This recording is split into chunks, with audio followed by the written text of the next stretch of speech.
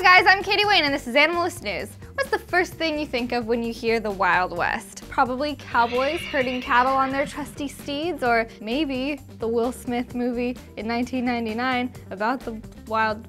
That was not a good movie. Anywho, Wyoming is known for its population of horses, but there can be sometimes too much of a good thing. For locals, wild horses have become pests who overwhelm deserts and compete with cattle for grass. Up until 1971, ranchers and the government controlled their population by shooting them or sending them to slaughterhouses. However, when Congress passed a law protecting wild horses, Wyoming had to get creative.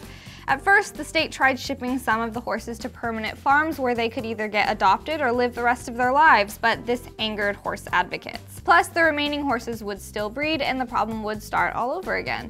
Today, the government has over 50,000 wild horses in captivity, which costs $46 million a year. However, ranchers still want more horses removed from Wyoming. Recently, the Bureau of Land Management has begun using an innovative strategy for controlling horse populations. A vaccine made of pig ovaries is being shot into horses to prevent them from reproducing. While the number of newborn horses has decreased from nearly 50 in 2009 to just 16 in 2013, some people worry that herds are becoming so afraid of humans that they won't be able to vaccinate them every year.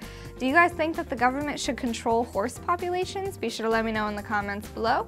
Also, be sure to check out these other videos right here and subscribe right here. I love you all, and I'll see you next time. Bye. Mwah.